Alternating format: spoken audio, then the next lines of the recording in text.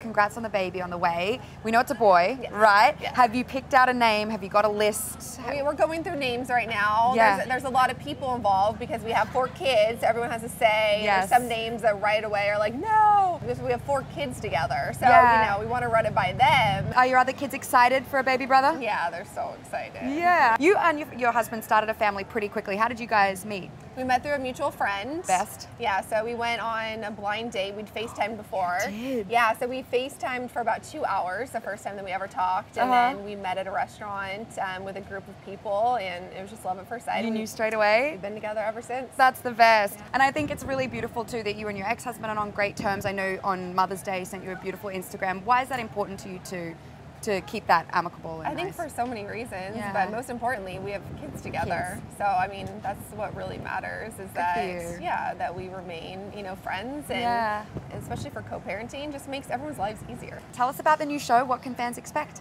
So the new show it's design related. So I'm basically helping a person or a couple redesign their house and their space.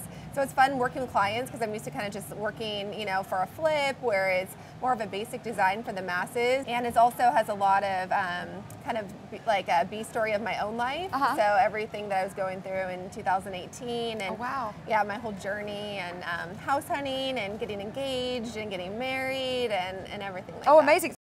Want more extra? Hit the subscribe button and the bell and never miss a video.